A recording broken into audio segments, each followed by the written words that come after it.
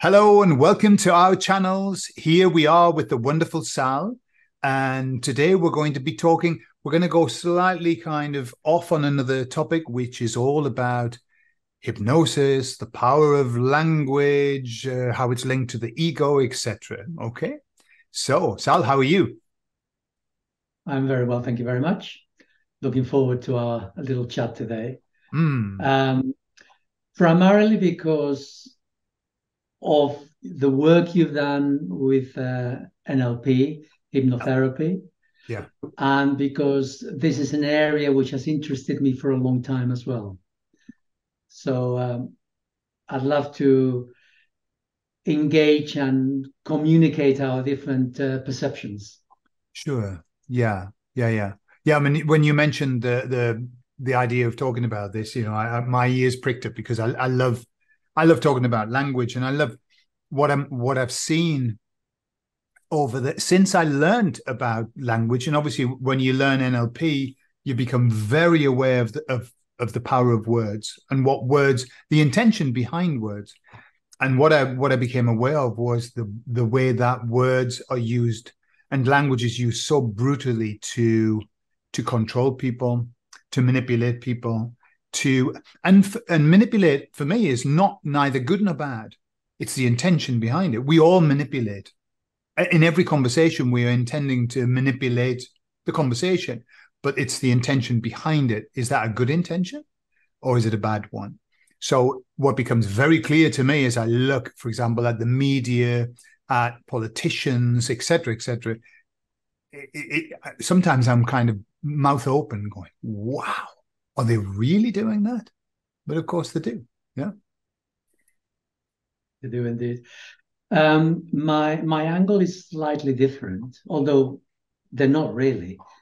Um, for me, it's more about the self and the ego, Mm-hmm. and the the way that we use language to enslave ourselves, Mm-hmm.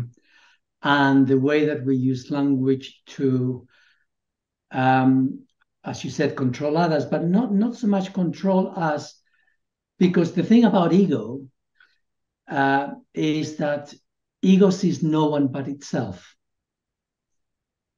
And so language reflects that. When we speak with other people, we are reflecting our isolation from others. Mm-hmm. And so, yes, we are controlling, but only in the sense that we are controlling objects in our world. Sure. So, and and my interest is in being able to separate from our ego, not because our egos are bad, but because when we're in our egos, we cannot see, famous phrase, the wood for the trees. Sure. Yeah. Yeah. Mhm. So that's where I come from. Okay.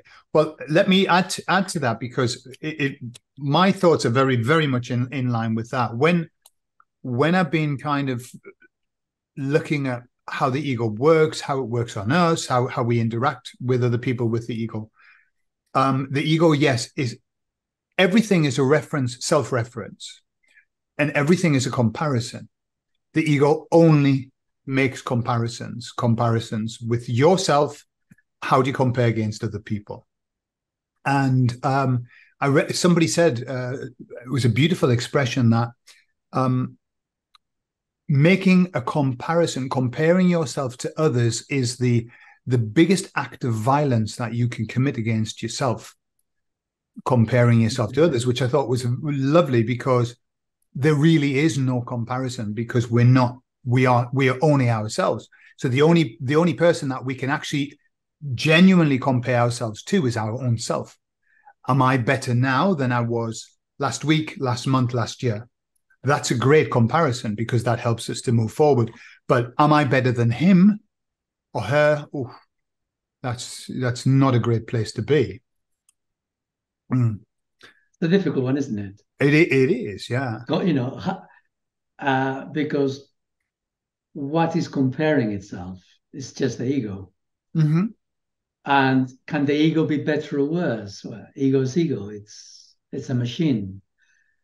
So it cannot truly create a viable comparison in itself, because if I am comparing myself, then I am using ego to change myself. Mm-hmm. How can ego know what's better or worse? Ego is ego. Um, I mean, I appreciate that we've got morality and we've got rules and regulations that dictate our whole lives, Yeah. and we use that as a template. But that is that's very relative. You know, what's good to one is not necessarily good for someone else. Mm-hmm. Um, I would, anyway, I'm digressing. Yeah, I would Okay. just say that Mm-hmm. what's important for ego is to accept itself wherever we're at, wherever we are, however good or bad we judge ourselves to be.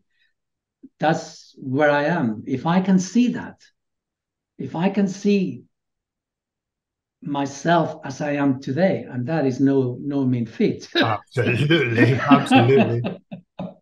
Yeah. But if I can see myself as I am, then my world begins to change. And you know, love is to see. Where everybody speaks of love, I mean, few people understand love, Uh-huh. but love literally means to see without judgment. Ooh, yeah. Yeah. So when we can see ourselves as we are today without judgment, so begins our love affair with ourselves. We Sure. start to accept ourselves. Yeah, I like that expression, that love affair with ourselves. You know, in the work that I do with my clients, what I often do is take their emotional pulse. I need to know where they are emotionally, not mentally, because we think many things that have nothing to do with reality. But the emotion is a great measurement of where we are. So I get them to say sentences out loud and tell me how true they feel to them. So often I'll get them to say, "I love myself." They have to say it out loud, and how true does that feel? And also, I like myself. So invariably, when people are starting therapy, they tend to score themselves very low on, I love myself. Quite often, they score themselves higher on I love myself than I like myself. Many people don't like who they are. Um, but and I say to them, right, so I want you to get to a 10. I want you to love yourself at a 10, and I want you to like yourself at a 10. And that's as you were saying with the ego, this is just a self-acceptance of warts and all. This is who I am. I'm not going to be somebody different. This is who I am. But that love, that level of I love myself, has nothing to do with ego at all. It's self, the self-appreciation of, hey, this is all I've got. This is who I am. But we haven't been taught that in society. Somebody, oh, he loves himself. People say, oh, he loves himself. But true love, true love is not. I'll add something just as I'm talking about that. When I've studied what's called statement analysis. I don't know if you've heard of statement analysis. Basically, what it is, it's taking somebody's statement and analyzing it to see whether they're telling the truth or whether they're not. Yep. And there's so much to it. It's very beautiful. But what I do now, and I can't help it, is when I'm talking to somebody or I'm reading what they've written or whatever, I'm listening for the personal pronouns or which pronouns they're going to use. So lots of people say, well, and I was listening to what you said, blah, blah, blah. And then you'll hear some people who only use their own personal pronouns, I, me, myself, and the overuse, it's like out of balance. Now I'm kind of listening for that thing. Okay, there's a lack of balance here. If you're talking to somebody else, you should be using their pronouns as much as you're using your own. So it's an interesting measure of where people are. But yes, we've got to be our number one fan. Absolutely. So I thought we might start. That's me. I mean, you'll think something else, but I thought we might start with separating the word emotion from the word feeling, because this is central. And so many people appear to confuse the words, in my opinion. So for me, emotion is what I experience in my lower abdomen, second chakra. And this is the movement in motion, emotion in movement. Energy in motion. Is movement of electricity through my nervous system. It's communication, which goes to my hormonal glands to generate an impulse for action. Run, fight, flight, relax, whatever it is. It's a physiological experience of my organism and emotion. And the problem with humanity today, for quite a long time, is how we have learned to suppress emotion, the flow of it, its flow. And most of the problems with mankind at this day and age is because of these emotions that have been arrested in their flow through us. So emotions, they're part of the ego, they're part of the organism. They define us. They define us as a biological entity. Feelings. So for those who are listening, focus on the word, let's say for the sake of argument, I'm making this up as I go, not very good at this. Focus on the word, I like this. Just choose that one. I like this. Okay, I'll do that. Okay, I like this.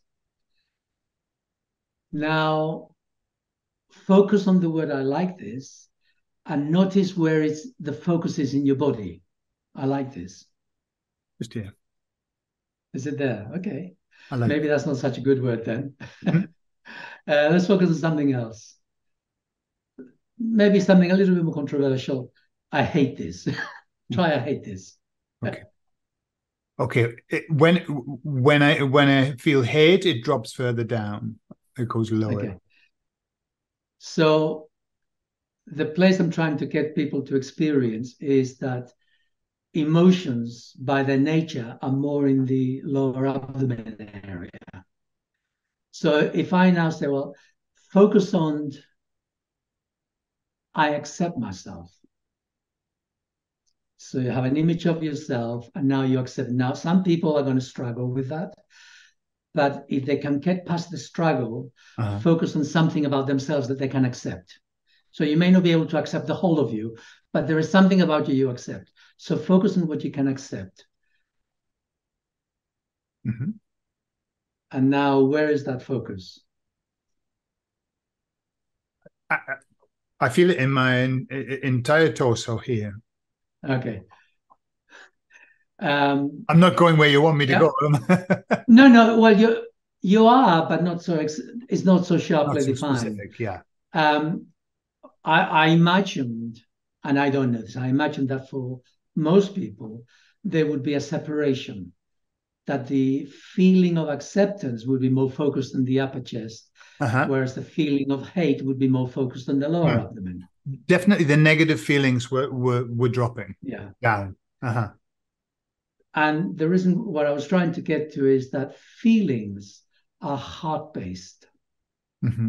They emanate from the heart. Okay. Because feelings are beyond the ego. Feelings are not part of the indoctrinated organism. They're not part of the mechanicalness of the organism. It's feelings is something that, by being beyond the ego, allows us to communicate with what's beyond us. So with feelings, we can put ourselves in someone else's shoes, whether it's an animal or a human being or a tree or a bird, it doesn't matter. It is the ability to extend our sense of self beyond the confines of ourselves to something beyond us. Mm-hmm. Yeah. So that's how I would separate the two. Okay. So feeling is inclusive and emotion is exclusive. It's just me. Sure. Anything to do with emotion is just me, whereas feeling is beyond. Now, it gets complicated because emotion is actually sensation, whereas feeling is not sensation. But we say, oh, I feel this table, or so we're mixing the words as we speak. We don't have that clarity. Sure. And so it gets really confusing because most people are not in their hearts anyway. They don't experience the world from their hearts. Instead, they experience the world from within their ego, which invariably means that the mind is constantly chitty-chatting, criticizing, and interfering with our perception of the world. We cannot see the world clearly because the words are in the way. Mm-hmm. And even when I look at my phone, in my head, I'll go, my phone. The words will go, my phone. Sure. So I'm all the time interpreting the environment. I'm interpreting the consensus reality with the words. Yeah. It's a filter. It filters us from the real world. Whereas when we're in our hearts, there is no filter. We experience the world directly because we are directly engaged in the world, with the world. Okay. And that's really interesting that you've used the word filter, because I've got that written down as something I wanted to talk about. So a couple of things that you said. Anthony DeMello, I don't know if you know the guy. He's dead now, but he was a fantastic man, way ahead of his time. And he would often talk about the way that as soon as children learn the name of something, they stop seeing it. As soon as we put a name on something, we then see the name. And he tells the story of the guru who his student says, when will I be able to be illuminated? And he said, when you can see that tree and just see that it's a tree. And he said, no, but I do see a tree. He said, no, you don't. You see a paper tree and you just see some words, you know?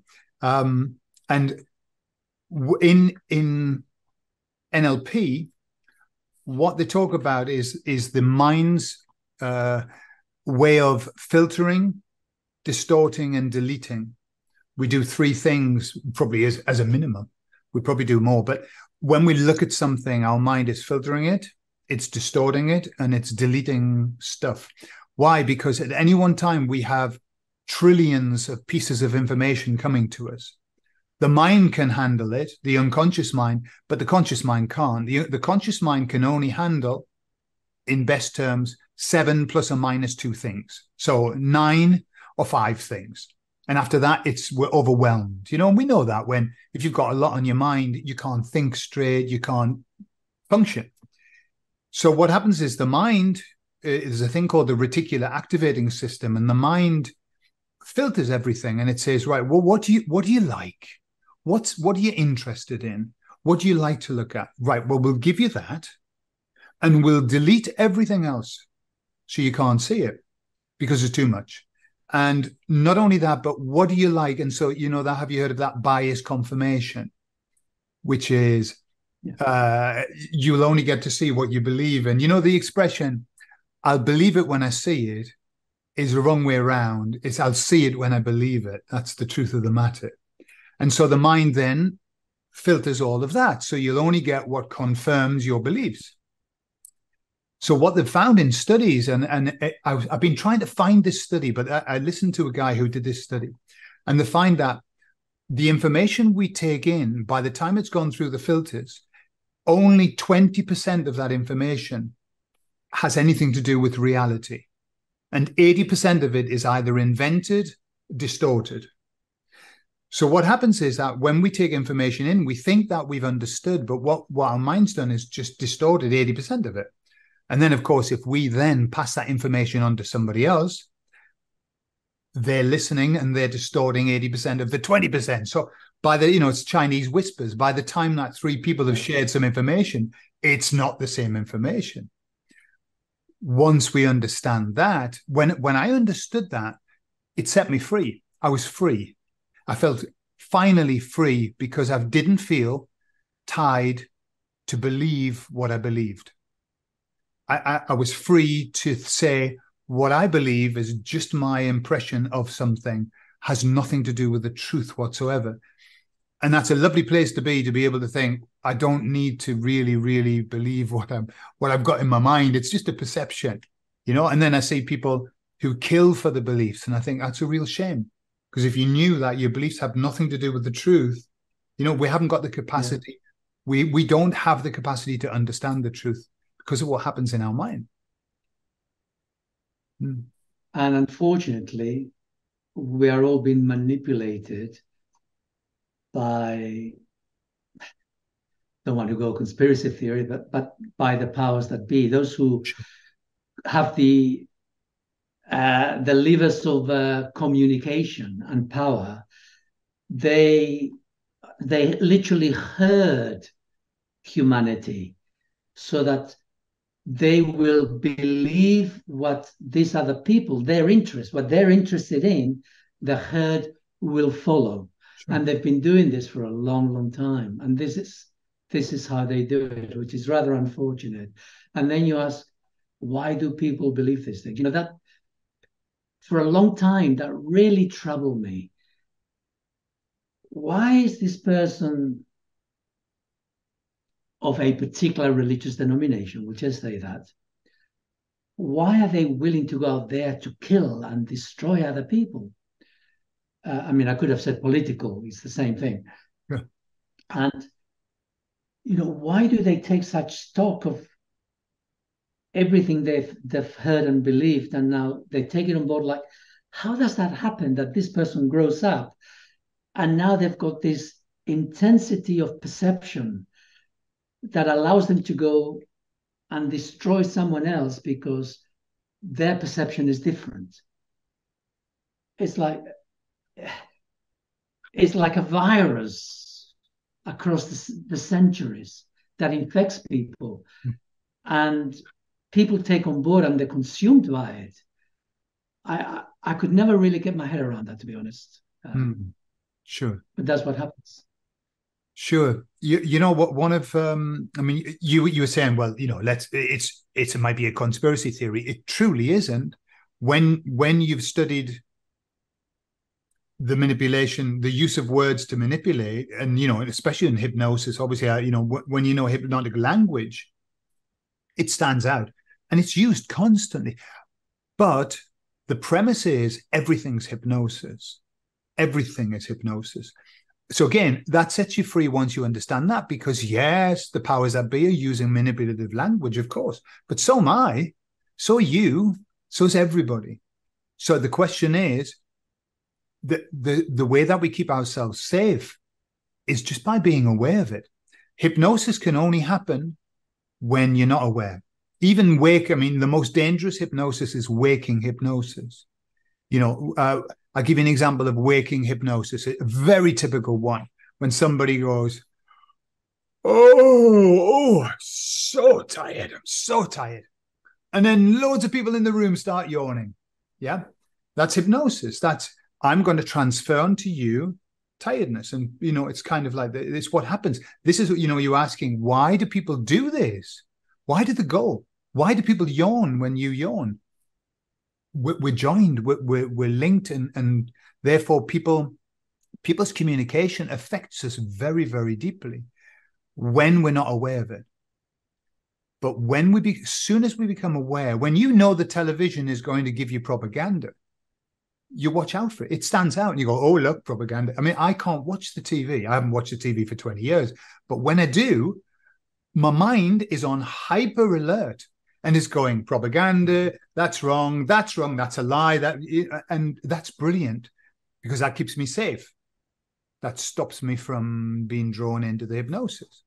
Yeah, you've just reminded me of every time I went to Spain on holiday, I used to get so angry with the TV because the propaganda, and it hasn't really changed much. The propaganda in Spain, I mean, I don't watch the TV over here, so I don't know what it's like these days, but the propaganda in Spain was so insidious on the television.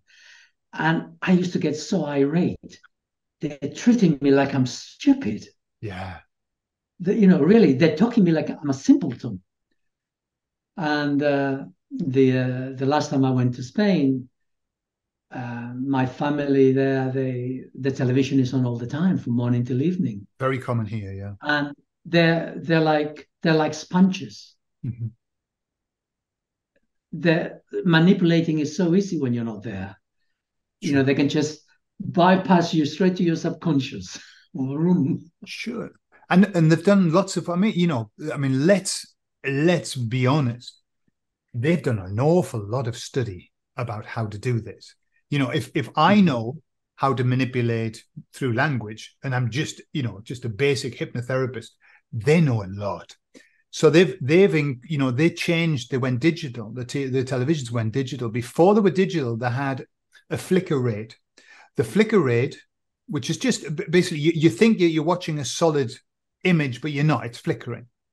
And what that flicker rate would do would be to induce hypnosis in people.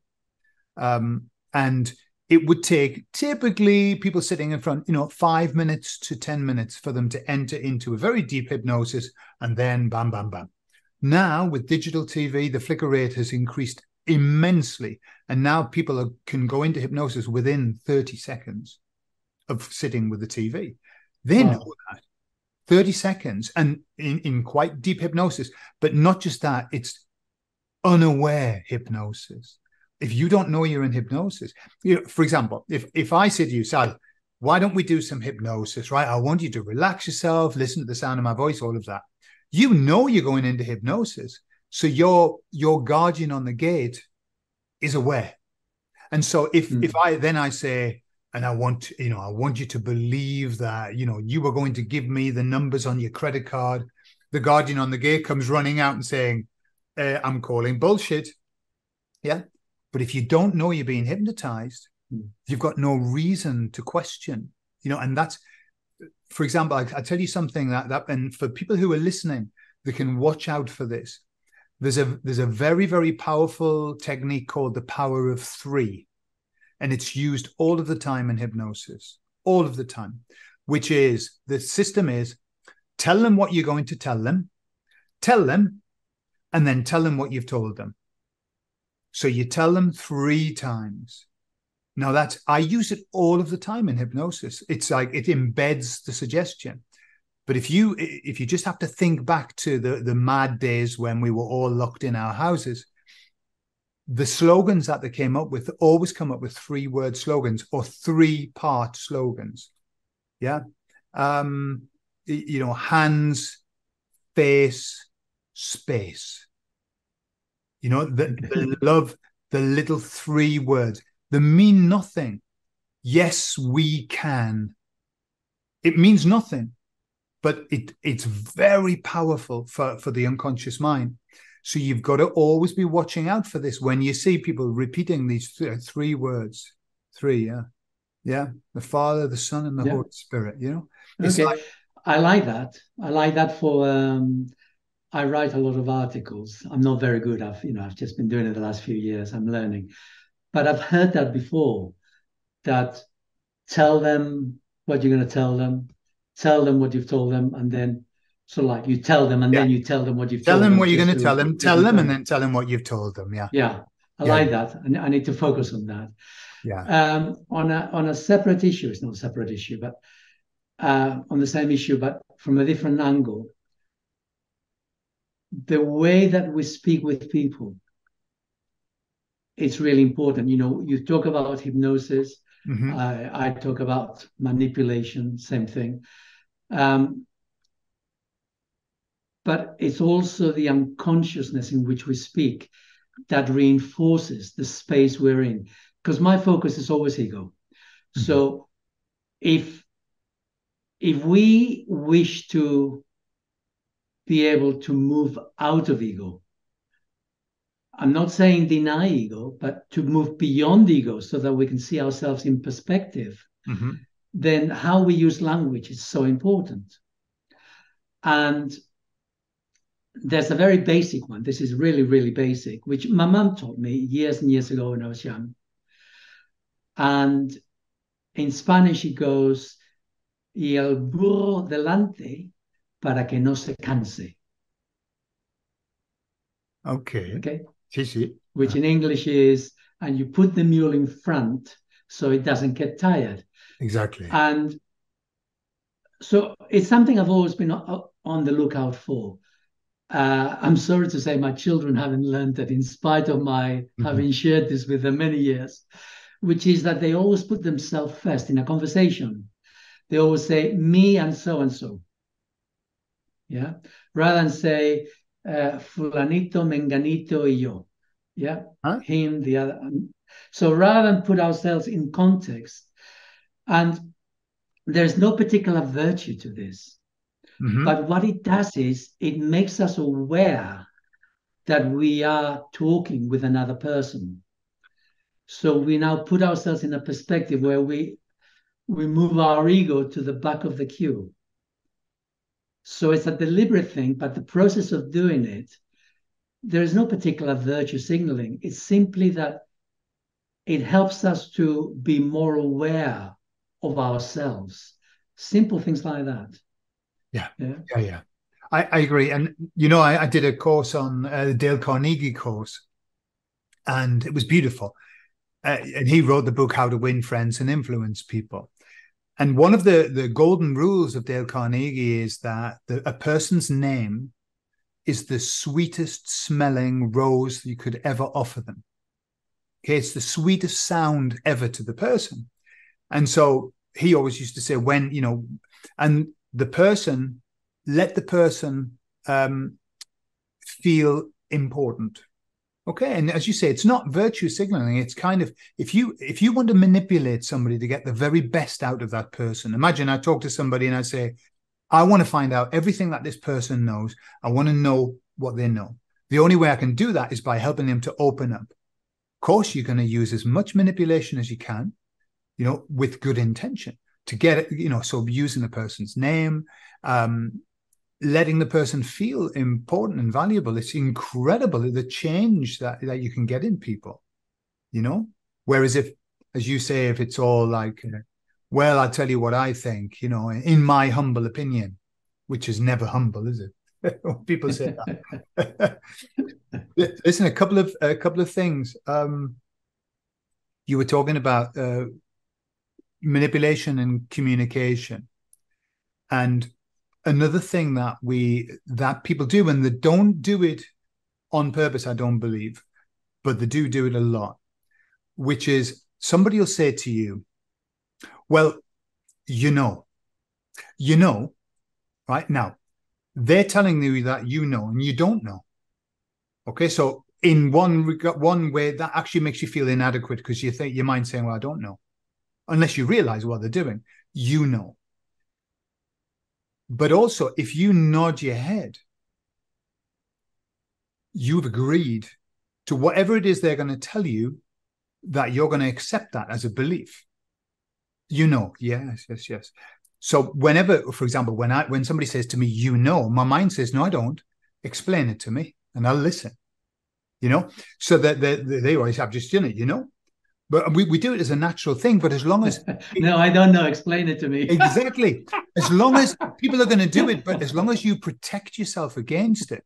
Yeah. It's like when somebody says, I'll ask a client, how do you feel right now?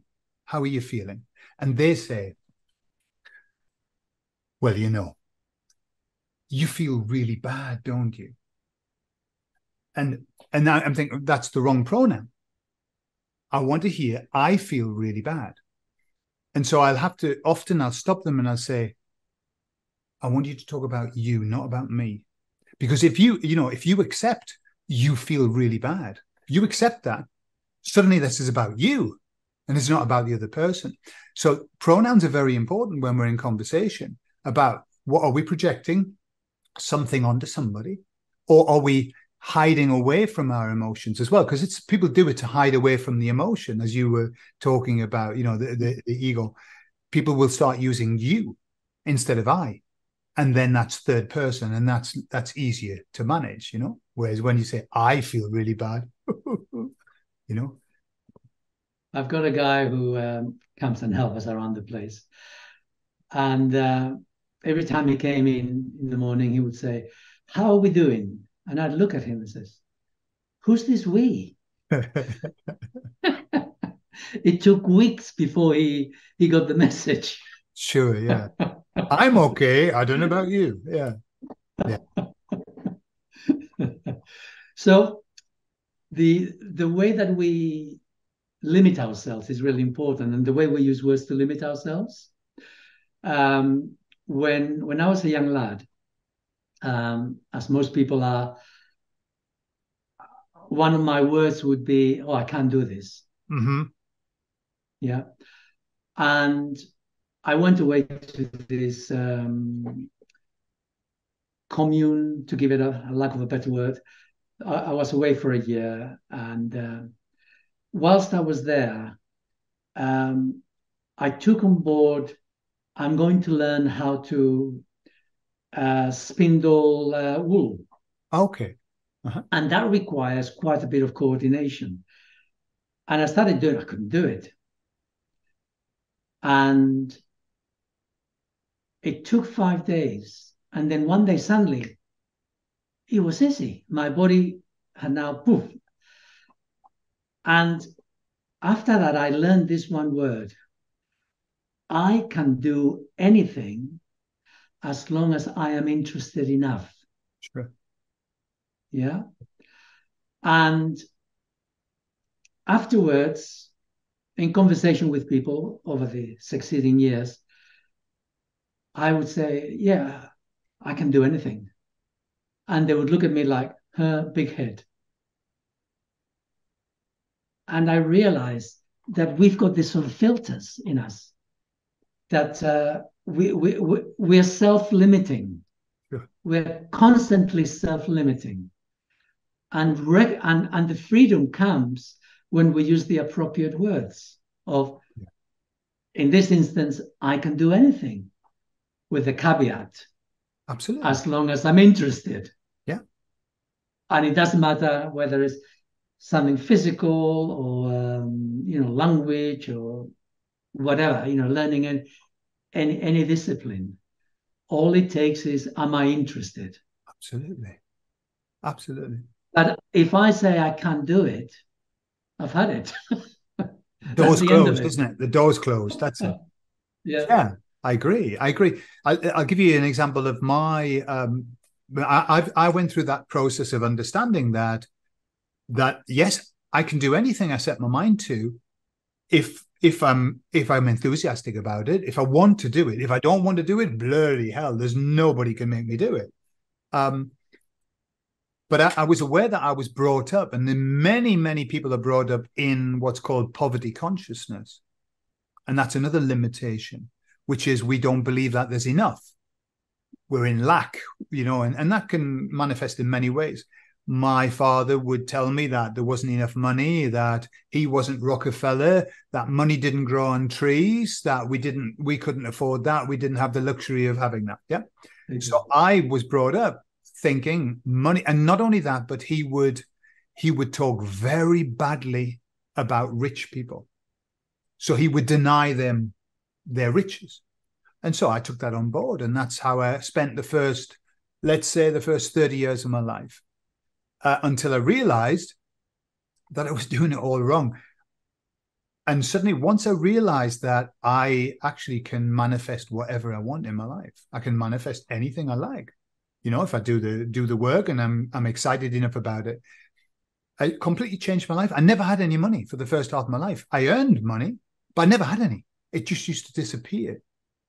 And then I made this shift in my head of, I can have anything I want. I can have anything I want. I don't want everything. And as I've gone on, I made the big mistake of manifesting things, which I did very well for about 20 years. Manifesting things. I had things everywhere. I was a thing person. And then I realized I'd made a big mistake and I should have been manifesting happiness. And then that changed everything again. But it is a limit. We limit ourselves constantly just through the words that we use, the thoughts that we have, and we take it from the people who are important to us. Often we'll take those limitations off them and carry them. So you said the word pretty thing. Sorry, no, you said the word thing. And I wrote a whole lot of little things before we started, and about the way we use language. And the ego, the way that we use language as ego in relation to other people, everything is objects, everything is a thing. So when we have children, we say, "Aren't you a pretty thing?" Sure. Yeah, because literally we see them as objects. We don't see them as their individuality that they are.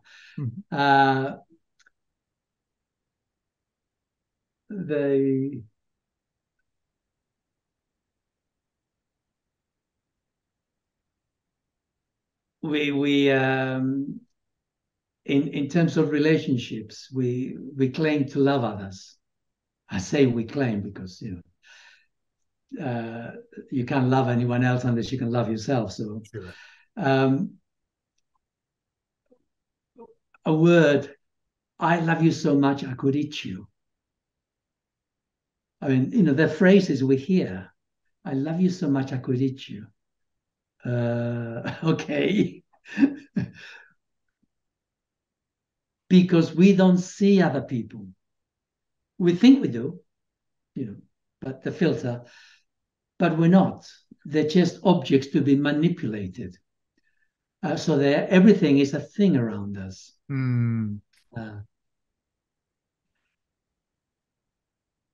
Interesting. Yeah. And there's a word here in Spain that's become popular, which is, I think the verb is cosificar, which is to make a thing of somebody, and I think the only version in English would be to thingify them, make everything into a thing, make people into things. And I think that if I understand our journey is not an external one, and you made reference that we kind of project onto other people. We compare ourselves to other people, and the real journey is the journey inside, within, to find out exactly who we are,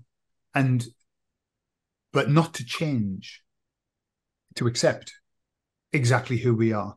And it's that story of the man who had a terrible life. He was just so naughty, so bad, so terrible. And his family and his friends would say, "You've got to change. You've got to change. You can't carry on like this." And no matter how he tried, he couldn't change.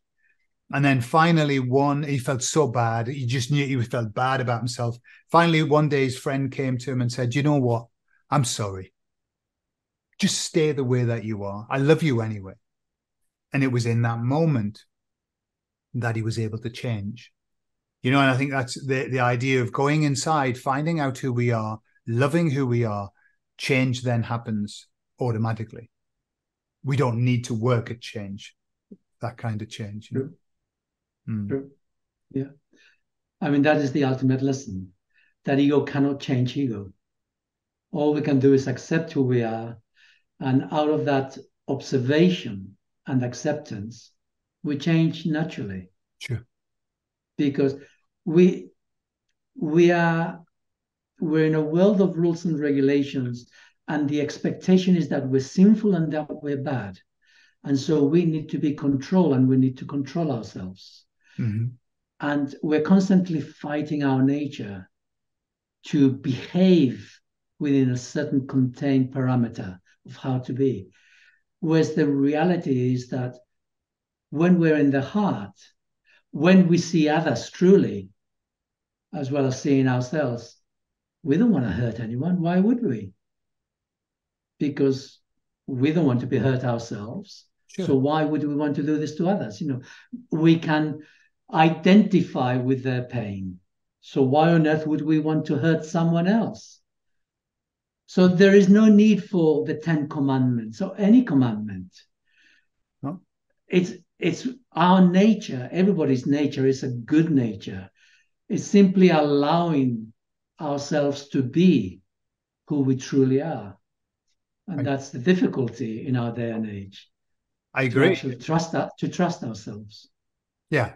Yeah. Yeah. And I often talk about the golden rule, which is do unto others as you would have them do to you, which is exactly what you're talking about. And the common law, which is I do you no harm, you do me no harm. There's only one line to them. They're not complex at all. They're just very standard things, and yet to arrive there and live by that standard, good grief, it's going to it takes a lot of work. It takes a lot of It work. does. There's one other to add to your list. Don't lie to yourself, or better still, be truthful with yourself. I know for me, it was a struggle when I was younger that I would often lie. And it was a struggle for me to then out loudly say to the other person, I'm sorry, what I've just said was not true. And then repeat it and just take the hit. Sure. I've just lied. Because it's automatic. Often we lie automatically because we don't want to appear that we're so poor, whether it is physically, psychologically, intellectually, financially, whatever it is. Yeah. Always keeping up with the Joneses in some way or other. And so we are constantly lying and we're not even aware. And if we give ourselves permission to be truthful with ourselves and to start to notice, actually, I am lying. I'm saying things which are not truthful. Why am I doing this? Really begin to notice the deficiencies in our character. It propels us forward very fast. Sure, absolutely. Yeah. They do say that as you get older, you have less need to tell lies. It becomes easier to be truthful as you get older. And that's why we get, you get those miserable old men who go, I'll tell you exactly how it is. Well, there's something in that. Absolutely. So there's some other words which are really important, especially for people who have young children. We often, as human beings, we are lovingly deficient. We don't have enough love in ourselves. Sure. And we're a little bit parasitical. We're a little bit vampire-like. And so when we have children, whether they're our children or are part of our family's children, we often go to them and we say, come and give mommy or daddy or auntie or uncle a kiss. It would be so much better if we could go to them and says, can I give you a kiss? Can I do something for you? Sure. Can I say this to you? Can I share with you? Rather than give me, is what can I give you? Yeah. Yeah. Yeah. That's And nice. especially with young children who they are desperate to be loved. That's just how it is. They're desperate to be loved. And that's how it should be. A plant needs plenty of water and sunshine and nutrients to grow strong. And so we should be loving our children not to death. I love you to death. No, that's going too far. That's going too far. So we should be loved. And again, it's not that we should be. We also often do that. I should do this. No, there is no should, but it is for their benefit as much as our benefit to give them of our love rather than to demand their love Yeah. for them to love us, which we do all the time. We use words like this. Yeah. Love me. How we do that with our partners. How much do you love me? Love me. rather than I love you. Uh-huh. You know, it's like focus on the giving rather than the taking. Yeah. Yeah, I agree entirely. A lot of my work is focused on helping people to overcome the lack of love and approval from childhood, and I see through my filters that children just need two things. They need love, they need approval. If they get them, sorted. If they don't get them, dodgy. And you know, once and the little journey that people have to go through, and I've been through it, and I'm sure I know you've been through it as well, is that we don't get what we need. We go through life in deficit because we think that we needed that love and approval from our parents. And then we get to a point where we realize that the only person that needs to love and approve of us is ourselves. And then you become free again. And, but that journey is a tough one. It's a tough journey. And you end up you end up selling your soul quite often to get that approval and that love, and making big mistakes and going with the wrong people. Years and years ago, I had one client. It was a woman. She was in her 50s. She had a family of her own, and she was really, really stressed out and distressed, and things were not going right. And she was dividing her time between her family and her mother, who wasn't very well. I don't know how critically bad she was. She did have other sisters, but she was spending a lot of time focusing on the mother to the neglect of her husband and children. Mm-hmm. And what it turned out was she was desperate for her mother to love her. Yeah. Her mother had never loved her. Yeah. I mean, I'm sure her mother did love her in Sure. some part of herself, but she never felt loved by her mother. And so she was going out of her way, just hoping that her mother would now love her. Yeah. Sad, because it will never happen, Uh-huh. because she's no longer a child. She's a grown-up. Exactly. It's the child that wants to love. The adult, even if the adult got the love, it doesn't. I mean, lots of people I work with, and I'm aware of the time. I think, we'll probably have to bring this to an end, but lots of people that I work with, they say, oh, my relationship with my parents is great now, but they're still very, very in deficit. It's the child. The child was the bit that didn't get it, and so once you sort that out, then they can be free again and everything. But probably another conversation for another time. Okay. Yeah. Yeah. Yes. I mean, we could go on with this. Sure. Yeah. Yes. Sal, that was another fascinating conversation. I'm sure there'll be many more. There's so many subjects that we can talk about. But thank you very much for your time. Well, thank you. Thank you. You're welcome. All right. You're welcome. And okay, so we'll arrange, another time and everything. But for the moment, bye-bye everyone from my channel. Bye. And bye-bye everyone from goodbye from mine. Yes. Okay. Bye-bye. Thank you for listening.